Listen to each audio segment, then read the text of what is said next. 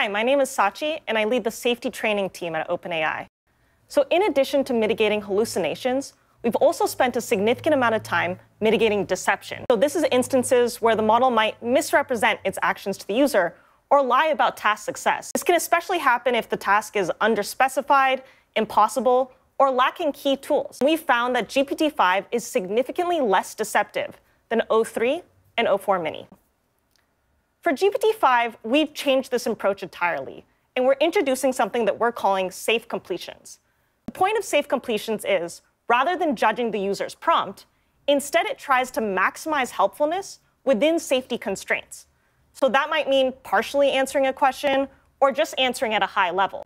If we have to refuse, we'll tell you why we refused, as well as provide helpful alternatives that can help create the conversation in a more safe way. So let's look at that same technical prompt that O3 complied with before. GPT-5 instead explains to the user why we can't directly help the user with lighting pyrogen.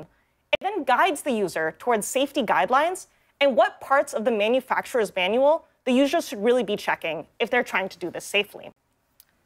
Overall, GPT-5 allows for better handling of tricky dual-use scenarios, and users will experience fewer "I'm sorry, I can't assist with that." And it creates a more robust safety system. This is one big step towards a more safe, reliable, and helpful AI.